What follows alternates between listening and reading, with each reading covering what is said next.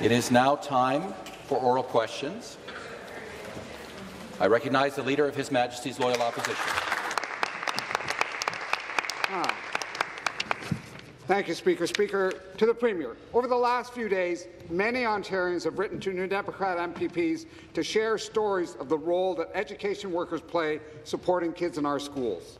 The common thread in all of them is that, despite the best efforts of this government to starve our education system of resources, the quality of kids' education is being protected because of the hard work of education workers and their teachers. At the end of the day, it's our kids who are going to pay the price if this Premier and his minister don't get back to the bargaining table.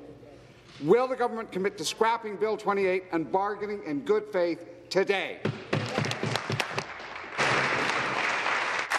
please take their seats. And to reply, the Premier. Mr. Speaker, that's exactly why we want to keep them in class. We'll do whatever it takes to keep students in class where they belong. We want parents to know that we're doing everything we can to make sure their child, doesn't miss a single day of class. We're at the table with a fair and reasonable offer. Matter of fact, a very fair, the best in the country, and yet the union refuses to withdraw the strike notice. Mr. Speaker, we don't want to be here. No one wants to be here and have to do this. We've heard from countless parents, endless parents. Matter of fact, there's never been an issue in 4.5 years that I've had more emails about saying, make sure my kids stay in the class every single day. And we know how difficult the pandemic has been on our children, but we need QP to withdraw the strike threat. And I'm not going to tolerate, Mr. Speaker, students being out of the classroom for even one day. The NDP and the Liberals either— Thank you. Thank you. Thank you. Thank you. The supplementary question, the member for Toronto Centre. Thank you for the applause, and thank you, Speaker. To the Premier, my question is for you. Jenny, a local parent, told my office, and I'm going to share her story. I am one of those parents whose child relies absolutely on those incredible education workers. They have to be toileted. My child needs to be supervised during meals to prevent choking, to walk safely down the stairs and up the stairs. Medication has to be administered, and yes, the child still has to learn. Speaker, this government gave 88% of their PC MPPs a $16,000, $600 raise last June. This June, Speaker, will the Premier, my question to the Premier, will this government be willing to actually give education workers a raise that they deserve and match it to inflation? And to reply, the Premier. Through you, Mr. Speaker, let me be very clear. We will always support our frontline workers, plain and simple. And I'll tell you, Mr. Speaker, the fact is QP continues to threaten to shut down the classrooms. They refuse to back down from a strike. Our offer maintains the most generous, I'm going to repeat that, the most generous pension and benefit plan in the entire country, including 131 paid sick days, unheard of anywhere. We're seeing school boards confirm what will close. The doors will be closed if QP goes on strike, and I can assure you, Mr. Speaker, we won't let that happen. Nothing matters more right now than ensuring the students remain in the classroom. We're investing over $26.6 billion in public education, the single largest investment in Ontario history, Mr. Speaker. Education funding for this year. Thank you. Thank you. The official opposition will come to order. The next supplementary question, member for Toronto Centre. Thank you, Speaker. Talking points are cheap, Premier, and when it comes to education workers, they can't eat. That's why they're at the food banks. That's why they're holding down second jobs. I'm going to share another story with you, Premier, and through the Speaker. Carrie, another teacher, tells my office one of our ECEs held a little girl in her lap until her grandpa had to come because she was throwing up in a garbage can. The ECE refused to leave this little girl because she was scared and nervous. Carrie then tells me, I watched our other ECE march down to the kinders to the library because they had to evacuate the classroom while their education assistant was controlling a friend who was having a moment or episode. All these little ones had adorable, beautiful smiles on their faces as they passed the teacher's window and gave her a wave. They didn't even know that anything was wrong in their classroom, despite the fact that there was. A caretaker then marched down the hallway with a bucket in hand to then clean up the mess on the floor because 4 students got sick that same day. All of that happened within a 24-hour period, all within an hour. Speaker, will this government show the fraction of emotional intelligence that we see from education workers that they exercise every single day and return to the bargaining table and give them a fair deal? That's right. Premier? Mr. Speaker, how about the students? How about the mental, emotional, and even physical well-being of 2 million students, and therefore the... The member for Davenport will come to order. The member for Toronto St. Paul's will come to order. The member for Ottawa Centre will come to order. The Premier has the floor. Mr. Speaker, parents and kids have had enough. We've heard it. I've never seen anything like it. There is only one party in this legislature that is standing up for the students and the parents, and that's the PC party. Mr. Speaker, the opposition can't have it both ways. Either they support shutting down schools or they stand with this government and will support keeping kids in classroom. It's either strikes or students, and we're with the students. Thank you. The next question. The Leader of His Majesty's Loyal Opposition. Thank you, Speaker. Speaker, again to the Premier. The government's use of the notwithstanding clause to ban workers from collective bargaining is wrong. It's something the Prime Minister and I seem to agree on, and I don't agree with him on almost anything. Here's what the Prime Minister had to say. You're a good buddy. You're a good buddy. The suspension of people's rights is something you should only do in the most exceptional circumstances, and I really hope that all politicians call out the overuse of the notwithstanding clause to suspend people's rights and freedoms. The Premier is fond of standing shoulder to shoulder with the Prime Minister. I've seen the photos. So, will the Premier change tack today, join the Prime Minister, his good friend, and condemn the use of the notwithstanding clause?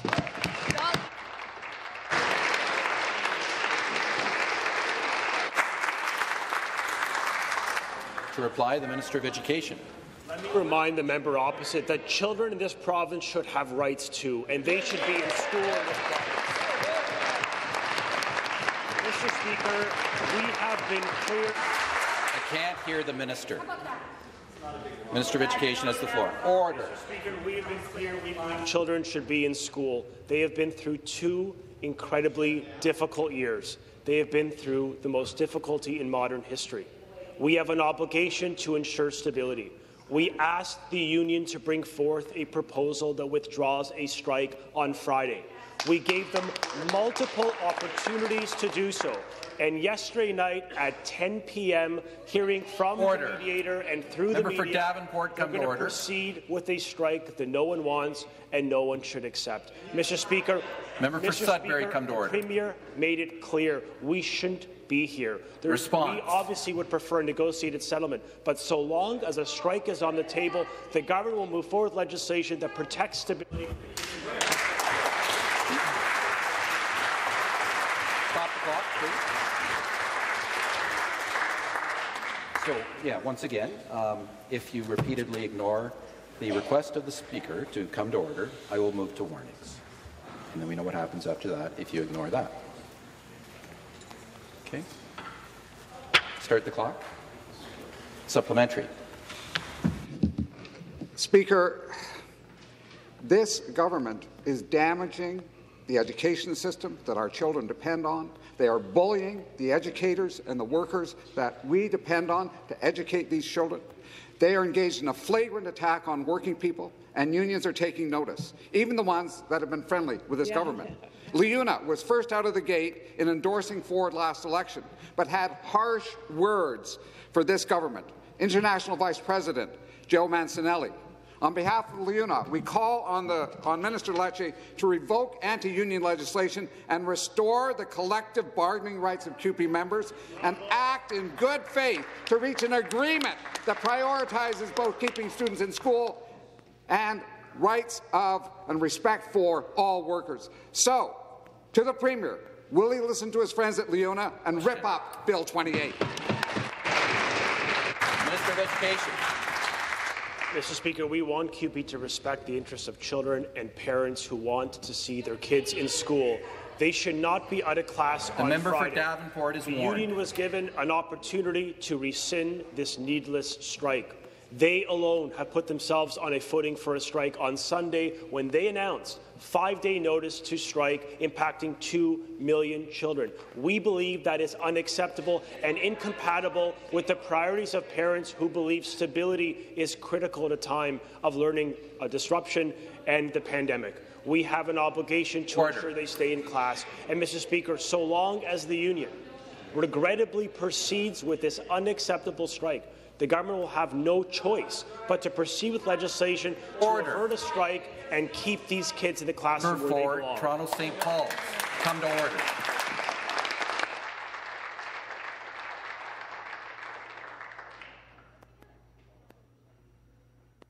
Final supplementary. Thank you, Speaker. Speaker, when will the Premier and his ministers stop lying about the damage they're doing to the education system?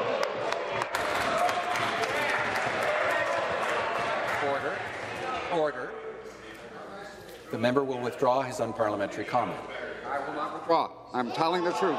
They're lying. Take his seat. The member will take his seat. Speaker. Order. I will ask the member once again to withdraw his unparliamentary comment. My remarks were accurate and true. The Premier and his ministers are lying. You will be named. Mr. Tabbins, you are named. You must leave the chamber for the day.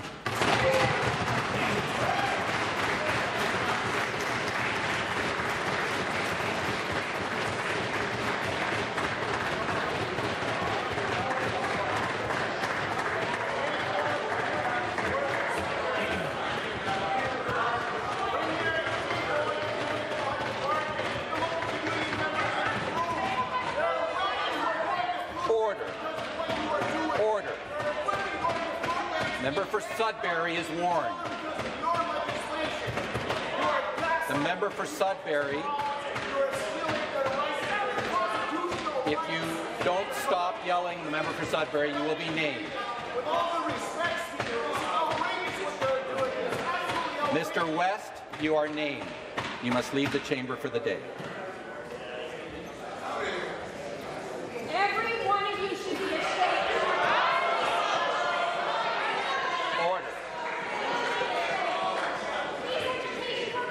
The member for Davenport will come to order. Member for Davenport, you will be named if you don't stop. You don't persist. Ms. Stiles, you are named. You must leave the chamber for the day.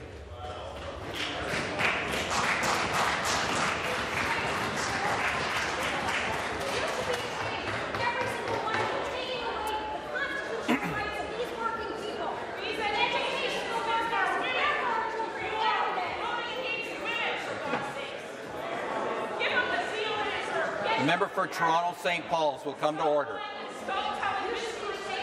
The member for Toronto St. Paul's is warned. If you continue, you will be named.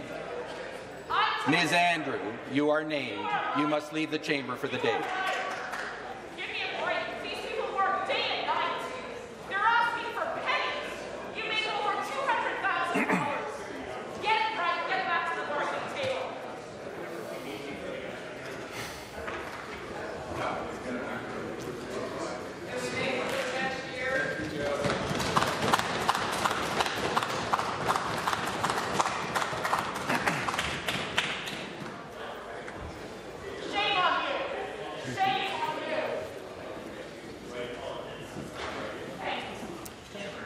Okay.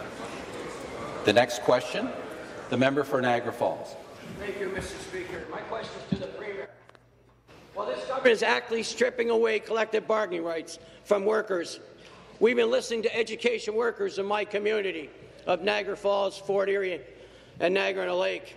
In Niagara, we spoke to Carrie, a school secretary who's been a loyal worker for nearly 20 years.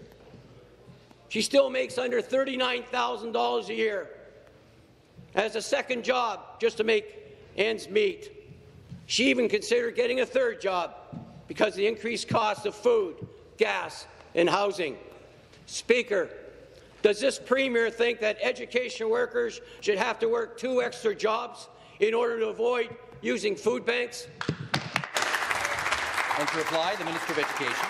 Mr. Speaker, we have been clear. We believe children should be in the classroom. They have to be in school every day after 2 years of disruption and strikes that preceded it just a few years ago. Mr. Speaker, we brought forth a reasonable, fair offer to the union, 10% over 4 years, maintaining benefits and pensions and sick leave, which most people in this economy do not have. Mr. Speaker, even with that said, we told the union, rescind this strike on Friday that impacts every single student in the province. They announced this strike on Sunday, even before the government introduced the legislation on Monday. Member for Waterloo is warned. All along, and it is regretful.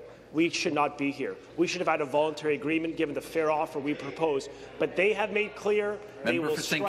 The government obviously has no other option but to move forward with legislation that protects the in-person learning our children deserve in this province, Speaker. The supplementary question. Back to the Premier, but before I ask my next question, maybe out of respect for our veterans, maybe the Minister of Education should put a poppy on it. Everybody else in the House has one on. Well, the charter rights are ignored by this government, and they hold back $2.1 billion in spending. We continue to hear from education workers that are struggling. Our office spoke this week to Jennifer, an educational assistant with over 20 years on the job. She's never seen it so bad. Schools do not have EA supply staff they need. Staff are facing rising violence in our schools. They can't hold on to staff due to low wages, serious health and safety concerns. Speaker, does the Premier think that trampling on the Charter of Rights and refusing to invest in our education system is going to fix the crisis we have in our school? And Premier, answer the question. To reply, the Minister of Education. Speaker, we believe kids should be in the classroom. We brought forth a reasonable proposal for children. And yet again, the members opposite have not spoken about the impacts on kids that this strike, driven by the union, announced by themselves alone on Sunday, will have on their for Ottawa Centre. And the millions of kids in this province. Waterloo. Mr. Speaker, that is really sad that they have not raised any concern about the impacts to children's learning. The member for Windsor West, come to order. Member for Parkdale High Park, come to order.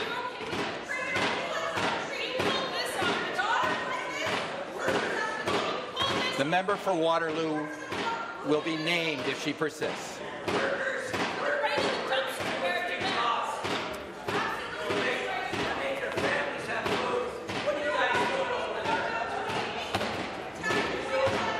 Ms. Fife, you are named.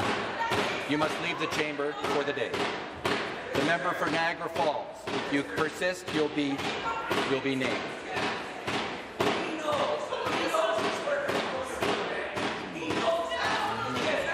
Mr. Gates, you are named. You must leave the chamber for the day. Ms. Carpoche, come to order.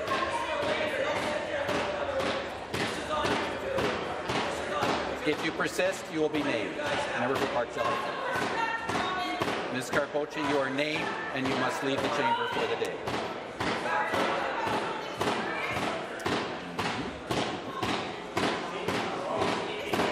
The member for Windsor West is warned, and if you persist, you will be named.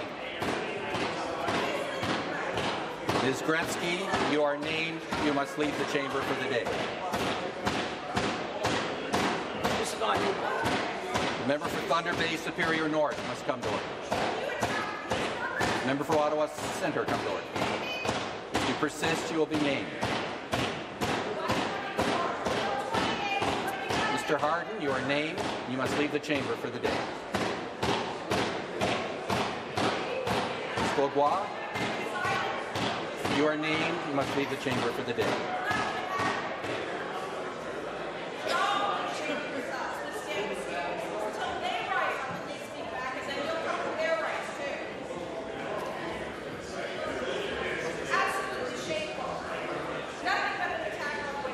Article 1 of the Charter of Rights of Man reads, the Charter of Rights of set out is subject only to such reasonable limits, unlike the ones prescribed by this government speaker, and the demonstrably justified in freedom of private society includes the freedom of association that this government has contempt for. Utter contempt. Not working. I respect all the other states representatives.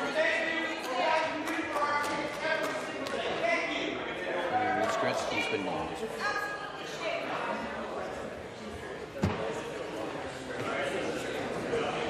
Would this be acceptable, Premier, for your daughters? If somebody was doing this to them, would it be acceptable? That's what you do. Bill 124. Where are we on the list? Where are we on the list? He's still got the floor.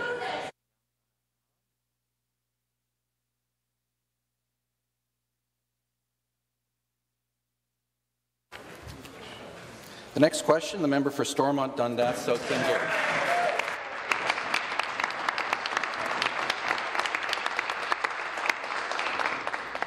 Thank you, Speaker. The Government of Ontario has a responsibility to parents and students. This is a sacred trust. That responsibility includes the guarantee of top-quality education for our children and placing the most qualified teachers in front of our students. We've heard many times about the need for students to remain in class and what students will learn in these classes. However, the individuals teaching these classes matter just as much as the subject's content. From principals and vice principals to math, art, music and science teachers, and many more types of educators we have in this province, we need the most qualified individuals at the front of the classroom. Speaker, to the Minister of Education, what has our government done to ensure the right educator is in front of our children? Minister of Education. Thank you very much, Mr. Speaker. I want to thank the member for this question and his interest as a parent and as a leader in this House standing up for quality education in the classroom. Mr. Speaker, it was over a decade ago that the former Liberal government consented in a union negotiation to a regulation, a regressive regulation called Reg 274, a regulation that permitted exclusive hiring and promotion in Ontario based on seniority. You must leave the chamber.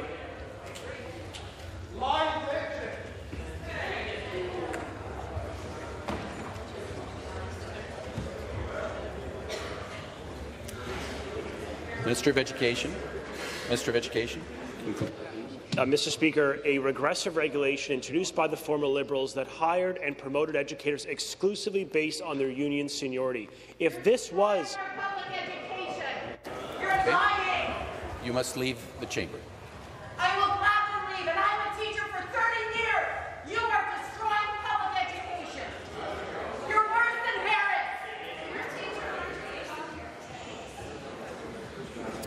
Jay! Supplementary question.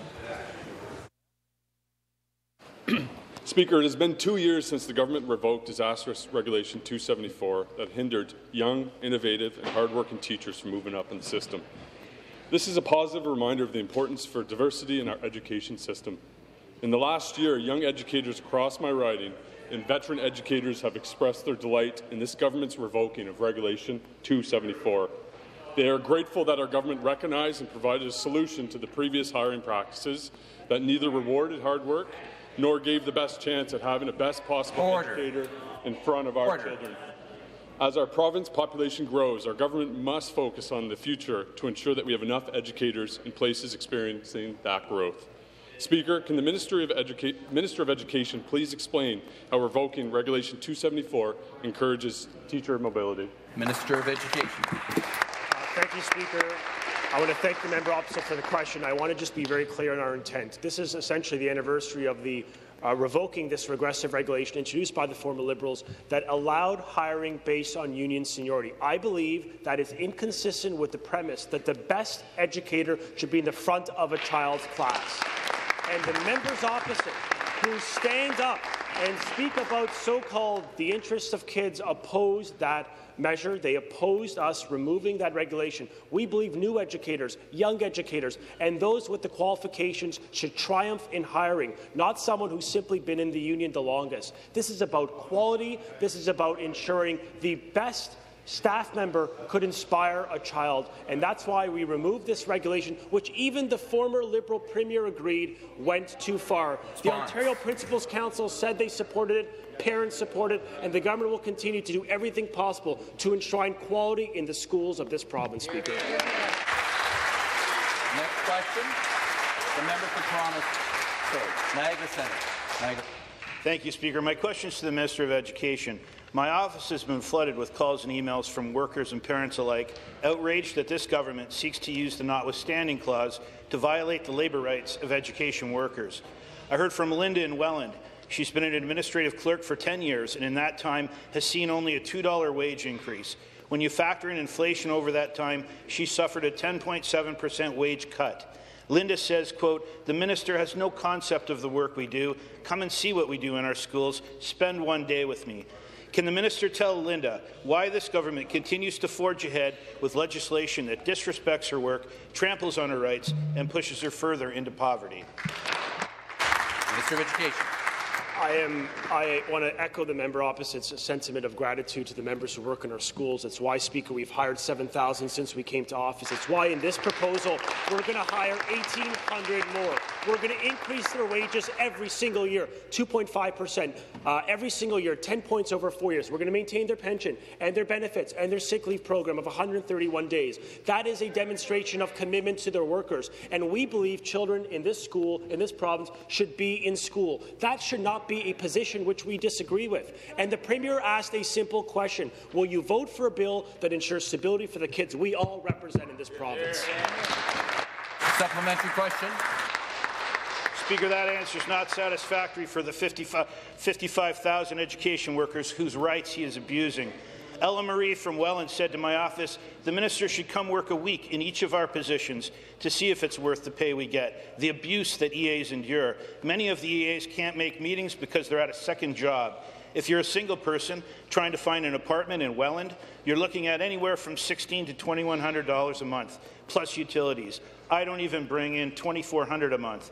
When you're a single-income person, how do you expect someone to live off that? Speaker, can the minister tell Ella Marie and her colleagues, most of them women, how they are supposed to live on wages that don't cover the bills and an insulting pay increase that plunges them further into poverty? And why is this Premier acting like a dictator and a thug? I'm going to ask the member to withdraw his unparliamentary comment. Speaker, I stand up for free collective bargaining and I won't withdraw. One more chance.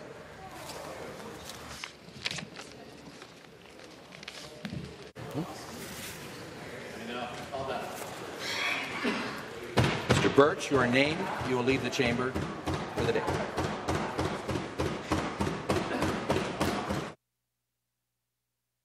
Order. The member for London North Centre will come to order. The member for London North Centre is warned. He persists, he will be named. Mr. Kernahan, you are named. You will leave the chamber for the duration of the day. Shame on all of you.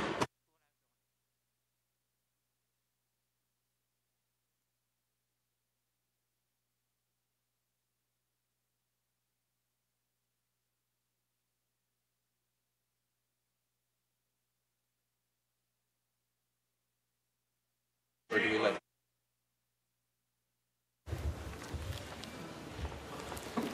The next question, the member for Essex.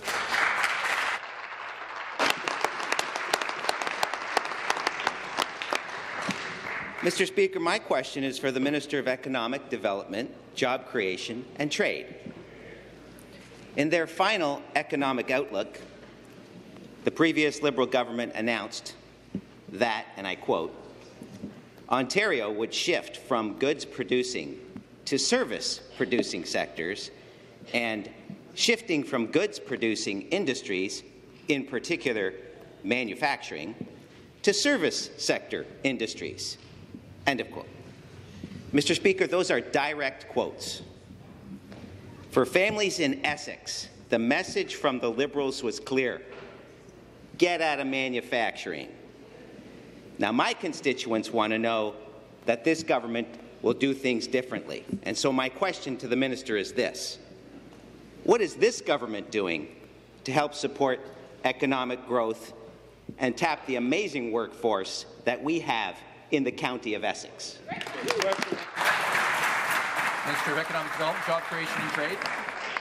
When we were elected, our government made a commitment to support the province's regional manufacturing economies. And in 2019, we delivered by launching a $100 million regional development program. So to date, we've attracted $716 million in investments and 1,300 jobs in southwestern, southeastern, and rural Ontario through that program. We were there with the member in Essex recently at MC3 Manufacturing and at another company, IdleCore. These two companies are investing $11 million and creating 29 well-paying manufacturing jobs with a total investment of $1 million from the province. Speaker, this is how we're supporting economic growth and those skilled workers in communities like Essex, because these companies are showing the world that Ontario is open for business. Supplementary question. Thank you, Mr. Speaker, and I thank the minister for the response.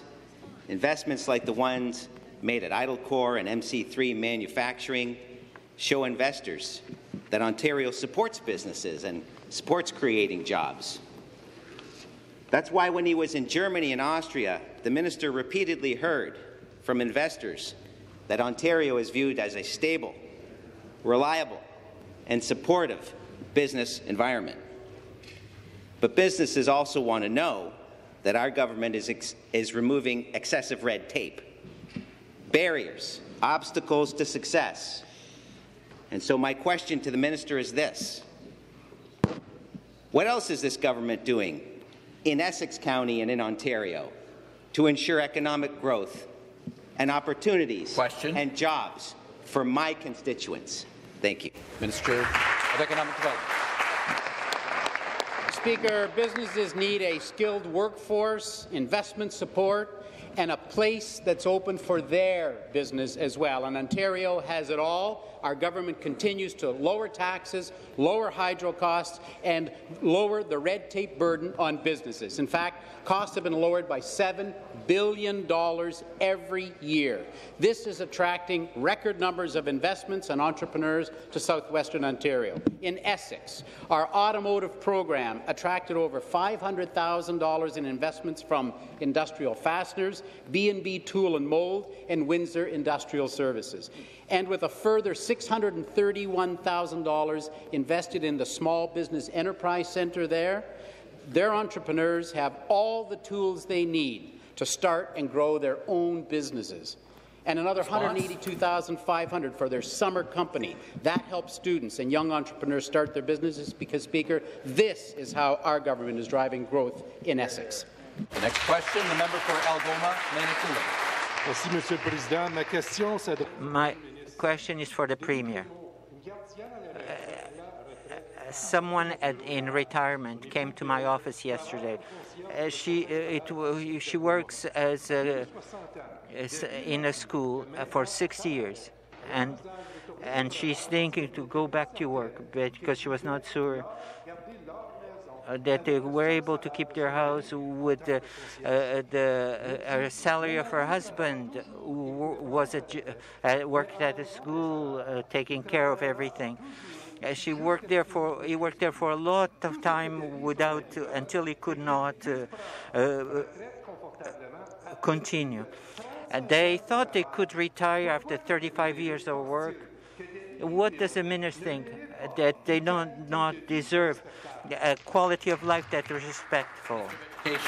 Thank you very much, Mr. Speaker. I want to thank the gentleman who served a career of service for our children. And I know that for many of these workers, they want to be with their kids. It's why I'm urging the leadership of the union to withdraw this strike that will impact that member, the children in his riding, and all of our ridings. 2 million kids will be out of class Friday because the union has decided alone to proceed with the strike that no one wants or should accept. These kids should be in school. They've been through incredible difficulty of pandemic disruptions and strikes that preceded it. And at what point does the government say enough? These kids deserve to be in school. They have rights too, and we will stand up to ensure stability for every single child in this province. Speaker. Supplementary, the member from Mushkegowuk, James Bay. Thank you, Mr. Speaker. Here's a story of a constituent who has 2 young children and is a teacher's aide. And she has to have 2 works to survive. And these are all the bills, $230 for their groceries, to pay the, it has to pay for the car as well, the insurance. They have $2,008 salary, but they have for a deficit of $1,000, so they cannot survive. Stephanie is forced to work elsewhere. So my question is simple. Mr. Premier, when will you stop lying to the population? Go negotiate with the union what it's supposed to do with the rights of workers. I ask the member to withdraw his unparliamentary comment. With all respect I do to you, I will not withdraw my comment. All the workers in this province. I would not withdraw my comment. You must leave the chamber for the day. The member for St. Catharines is warned. If you persist, you will be named.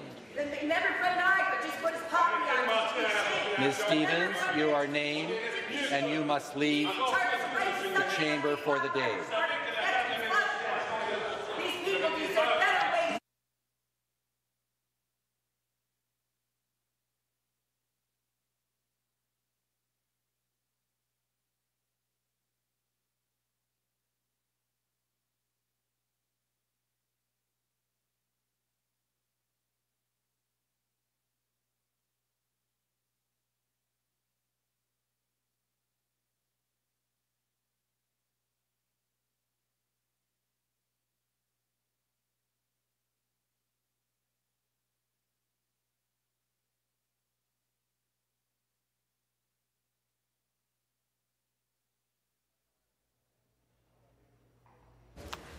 The next question, the member for Kingston and the Islands.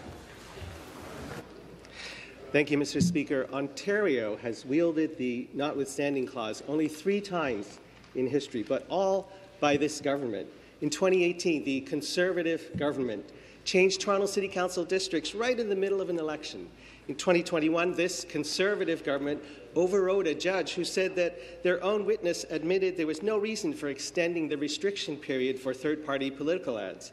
And now, this Conservative government is cutting inflation-adjusted real wages for education sector workers struggling with the cost of living. This is a sorry pattern. It's an abuse. Section 33 of our charter, the notwithstanding clause, is being wielded as a sledgehammer to take care of their problems. To the Premier, through you, Mr. Speaker, is Bill 28 just the start? Are you planning to trample rights to dispose of other tough issues? Minister of Education. We've been abundantly clear we would have preferred a voluntary option. It was our government that got a voluntary agreement with every education union just 2.5 years ago. Mr. Speaker, when the union on Sunday announces unilaterally that they will strike on Friday, what are the options before government other than introducing legislation to avert a strike and deliver stability for children?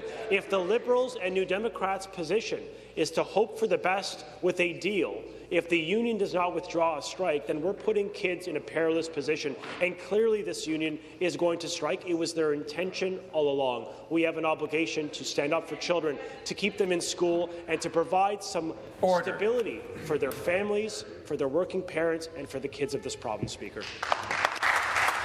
Supplementary question. Mr. Speaker, rights help protect us, especially the least among us, from tyranny and injustice.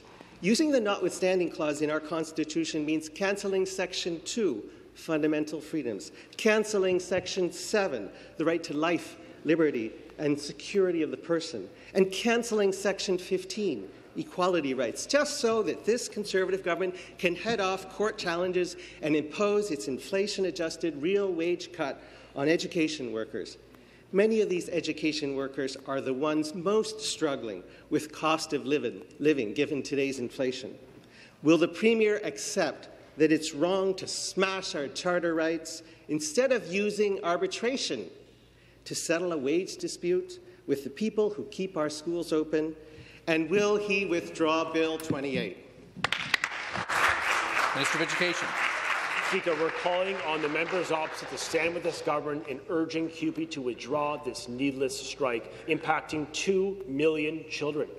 We have an obligation to speak up for them. This union decided on Sunday, before the government even introduced legislation on Monday, that they're going to strike. The reason why we're here having this debate as we speak is because they alone decided to proceed with a strike impacting 2 million kids. Even on the day, Speaker, we increased our offer to 10% over 4 years, maintaining benefits and pensions and sick leave for these members. We're hiring 1,800 more. We've hired nearly 7,000 to date. We are committed to investing more in public education, $680 million more this year compared to last year. What we also are committed to, Speaker, is standing up and keeping kids in the classroom. The next question, the member for Sarnia-Lambton. Well, thank you, Speaker, and to you and through you to the Minister of Labour. The skilled trades are vital for the communities in my riding of Sarnia-Lambton and across Ontario. Right now, we have a shortage of skilled tradespeople across this province. We need their highly valued and specialized skills to continue to build this province and my community, of course. Every unfilled job in the skilled trades represents unmet economic potential. Our government needs to take further action now to address the skilled trade shortage. Speaker, my question is to the Minister of Labour, Immigration, Training and Skills Development. What is our government doing in response to the skilled trade shortage in Ontario? Great question. Minister of Labour, Immigration, Training and Skills Development. Well, thank you very much, Mr. Speaker, and I want to thank the member from Sarnia-Lambton for being such a champion in his community for people in the skilled trades. Speaker, our government is on a mission to get more young people into these careers. Right now, in our province, nearly 400,000 jobs are going unfilled. By 2025, 1 in 5 new job openings will be in the skilled trades.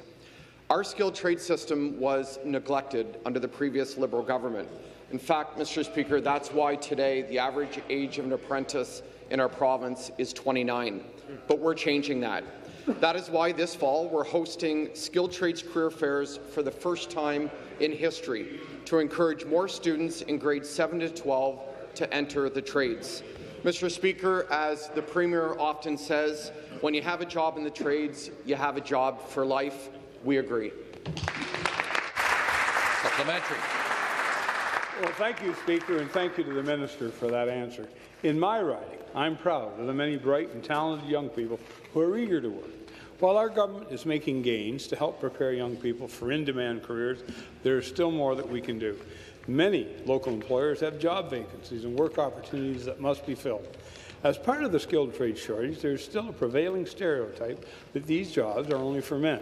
Speaker, my question is once again to the Minister of Labour, Immigration, Training and Skills Development. How is our government showing leadership to increase female participation in the skilled trades? Great question. Minister of Labour.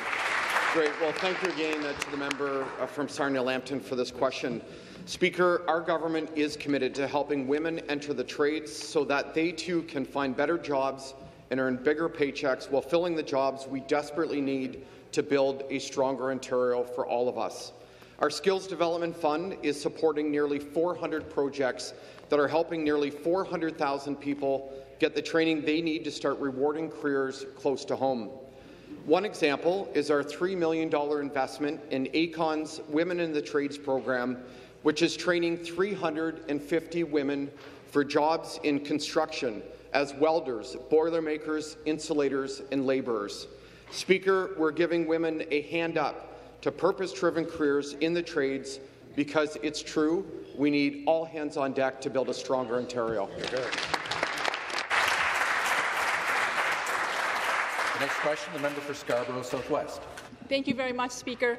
Speaker, my question is to the Premier. I have been hearing from Scarborough Southwest constituents and constituents across Scarborough, actually, who have non-stop for the past 2 days called and emailed us with stories. And I can assure this Premier and this government that it was not just education workers or union bosses, as they would like to claim, or point fingers at to blame.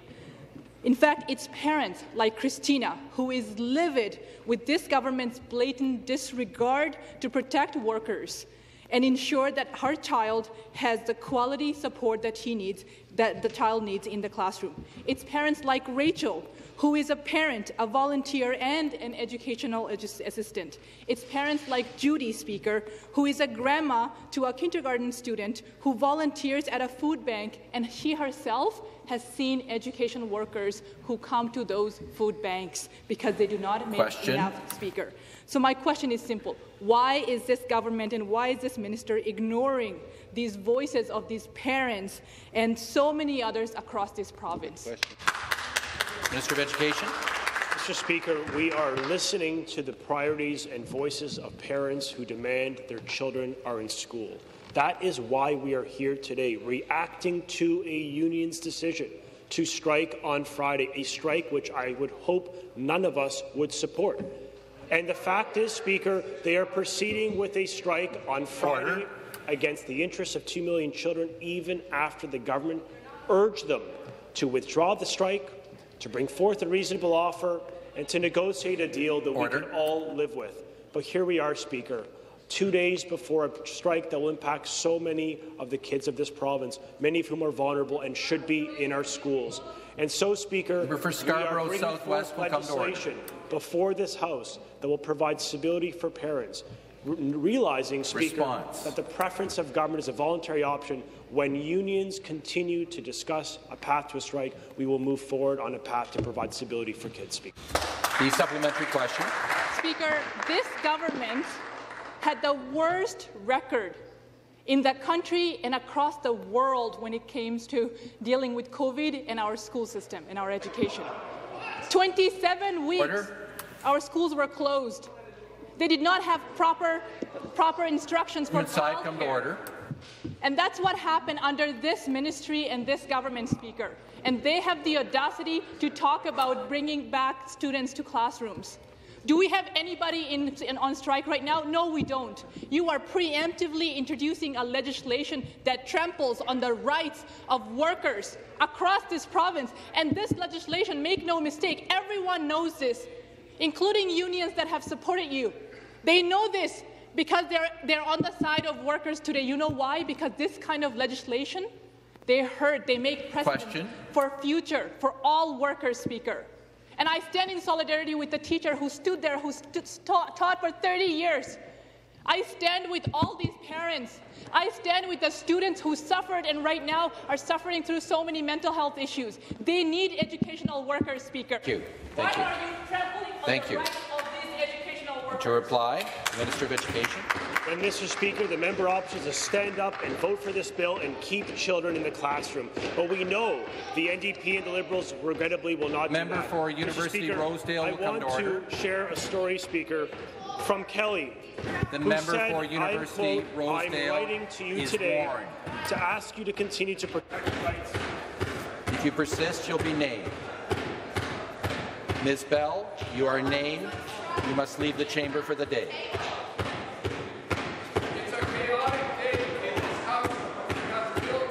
The member for Spadina-Fort York will come to order.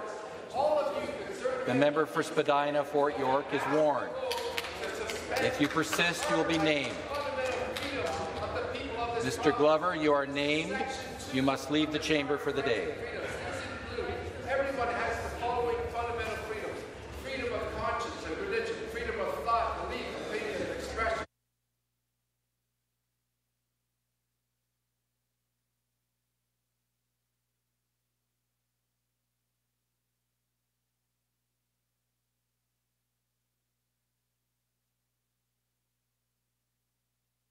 These are the things that you are going to be voting for to suspend.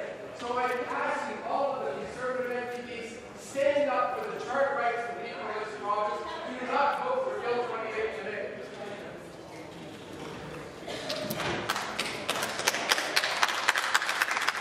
The next question. Member for Simcoe Grey.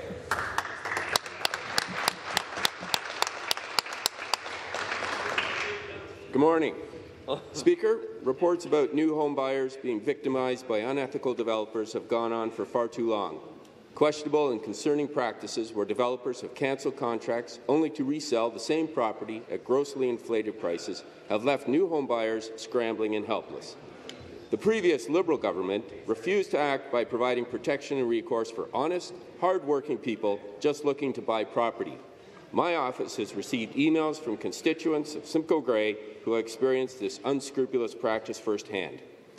Speaker, can the Minister of Public and Business Service Delivery please explain how our government better protects new home buyers against these unethical practices? And to reply, the Minister of Public and Business Service Delivery. Thank you very much, Mr. Speaker, and I thank the member for Simcoe Grey for the question. Mr. Speaker, hard-working Ontarians deserve to be treated fairly when making one of the biggest purchases of their lives, a new home. The Premier has said this type of appalling behaviour is unacceptable, and our government is a zero-tolerance approach to it. That's why, Mr. Speaker, Minister Steve Clark and I announced that we are doubling the maximum fine for unethical builders who unfairly cancel contracts. And for the first time ever anywhere in Canada, money from these penalties will go back to the victims. Mr. Speaker, on this side of the aisle, we are taking action to stop this appalling behaviour and getting it done for new home buyers. Thank you. The supplementary question. Speaker, thank you to the Minister for that response. And while I appreciate our government stepping up and protecting honest, hard-working homebuyers, we must ensure that anyone trying to make money by victimizing people is held accountable. It is unfair that individuals and families purchasing property should become victims of dishonest and unethical practices. Our government must take immediate and decisive action to punish unscrupulous developers in the housing market. Speaker, could the Minister please explain what measures our government will implement to punish and deter unethical builders and vendors who try to victimize our hard-working citizens? And the Minister. Thank you very much, Mr. Speaker. Mr. Speaker, Progressive Conservatives on both sides of this chamber has zero-tolerance approach that will deter anyone attempting to make extra money off the backs of new home buyers. We are arming the Home Construction Regulatory Authority with more tools to directly punish the bad actors, as well as empowering the courts to severely punish those who want to rip off Ontarians. This includes a policy that will ensure Ontarians who have been victims of unethical pre-construction home cancellations will receive payments from those who tried to rip them off. We know the vast majority of builders and vendors of new homes in Ontario follow the rules and would be unaffected by these changes. We are making life easier for the many Ontarian builders that fulfill their contracts honestly and will no longer have to compete with unethical competition. Thank you.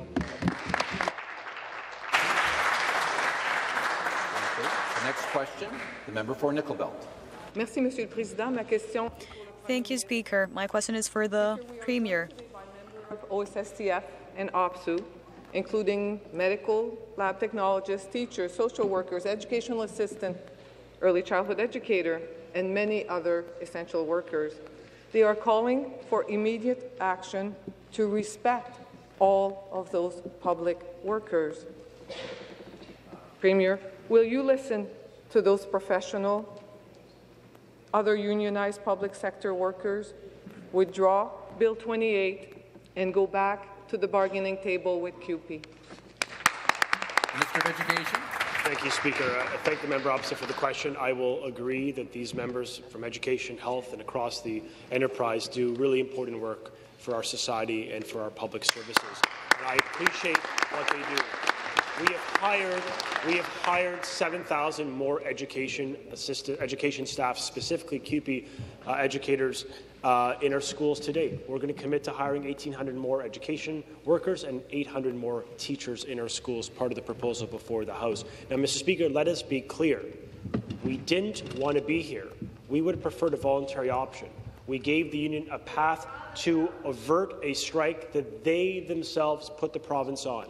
In response to their action of striking on Friday with millions of kids in the crosshairs, we brought forth the bill as a last resort to ensure children remain in school. And I would hope that those members, their leadership, the people of Ontario will understand we are committed to their work, but we're also committed to keeping kids in school. Member for Nickel Belt, supplementary. Speaker, this government has established a pattern of disrespecting and devaluating public sector workers. We are seeing it in healthcare, we are seeing it in education, and they seem to have a particular disdain for a sector dominated by women workers. Speaker, we have seen it with the devastating impact of this government low-wage policy with Bill 124. Education workers, healthcare workers, they're exhausted, they're demoralized, and they're leaving their job. Yet the government continues to deny that people want this government to respect the Charter of Right and Freedom. They want them to go back with CUPE, get an agreement that nobody likes, you won't like it, CUPE won't like it, but everybody can live with. Will you withdraw Bill 28, go back to the negotiations table? Mr. Speaker, we never left the negotiating table. We always remain willing to meet the union so long as they withdraw their strike on Friday. I mean, honestly, do you agree that there should be a strike in the backdrop of a negotiation when we're trying to provide stability for kids? Our simple ask is withdraw the strike, allow kids to be in school, ensure children have the stability they deserve. And that's a reasonable request, especially knowing, Speaker, we are increasing their pay every year over the course of the program. We're hiring 1,800 more. We're preserving benefits and pensions and 131 days of sick leave, which most people in this economy could only dream of. This is a competitive offer. What we're asking for is for students to come first in this debate. Let's make sure they stay in school on Friday and every day this school year. Next question. The next question, the member for Scarborough Centre. Speaker, my question is to the Minister of Energy. With Russia unprovoked and illegal attack on the Ukrainians and growing international economic instability due to rising inflation rates, the cost of living and energy affordability are significant concerns for many individuals. Mr. Speaker, with winter approaching, people are thinking more about how to heat their homes affordably. Mr. Speaker, for those in rural, remote, and northern community, our government's natural gas expansion has ensured this option for many. Yesterday, the Liberal member for Kingston and the Island introduced legislation that proposed limiting natural gas access across the province. Mr. Speaker, can the Minister please share with us what his reaction is to this proposed legislation? Minister of Energy. Thanks to the member from Scarborough Centre for the question this morning. I appreciate it, and I can't believe that the opposition Liberals want to strip the options away from people to heat their homes across rural Ontario. And on the face of it, it seems that that was the bill that was introduced yesterday does, Mr. Speaker. Do you know that over 67% of homes, families in Ontario, heat their homes with natural gas, Mr. Speaker, and more communities, not less, want to have natural gas as an option. My parliamentary assistants and I met with many of them at the Ontario Municipalities Association and the Roma conferences earlier this year. Mr. Speaker, that's why Phase 3 of our natural gas expansion program is so important. At a time when energy security and affordability are top of mind, not just here in Ontario, but around the world, Mr. Speaker, I can't believe that the Liberal Party wants to reduce the options for people to heat their homes across Ontario. A supplementary question. Mr. Speaker, thank you to the Minister for that answer. I was also perplexed by what the Liberal member proposed in his legislation. I'm sure many people remember that under the previous Liberal government, news reports circulated about their consideration of phasing out natural gas in Ontario. Under the watch of former Liberal Premier Kathleen Wynne, Ontario's family face the highest energy rates in North America. Mr. Speaker, because of their destructive and ideologically driven policy, many individuals had to choose between heating and eating during the Liberal times in government. Mr. Speaker, can the minister assure my constituents and this legislator that our government will not support failed Liberal energy policies limiting consumer energy and home heating choice? Minister of Energy. Well, thanks, Mr. Speaker. You know, we're not going to go back to the days of skyrocketing energy prices and threats to ban furnaces in people's homes. The previous Liberal government did that, Mr. Speaker. Our government, under the leadership of Premier Ford, is focused on more customer choice and making life more affordable for the people of Ontario. That's why we've introduced new electricity pricing plans like the ultra-low overnight rate, Mr. Speaker, and also the green button standard, which is actually going to give residents across Ontario more control over their energy bills, potentially saving 18%.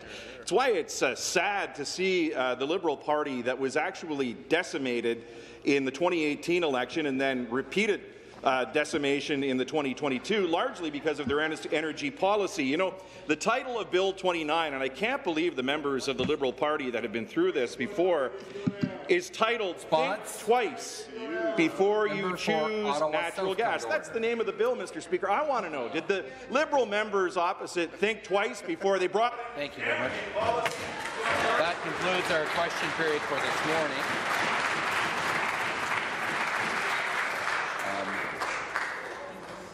Minister of Agriculture, Food and Rural Affairs has a point of order.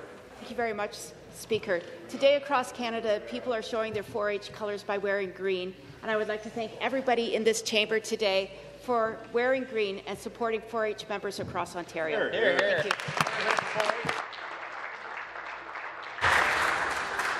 Point of order. The member for Speaker. Thank you very much, Speaker. I also want to show solidarity. I'm wearing purple, and I know many of my colleagues are. I just heard a 13-year-old boy was asked to change his T-shirt because he was doing it in solidarity with workers across the province. Unfortunately, he could not, but to those of you who tried and who are trying to, thank you very much. It comes from here, and we are standing in solidarity. There being no further business this morning, this House stands in recess until 1 p.m.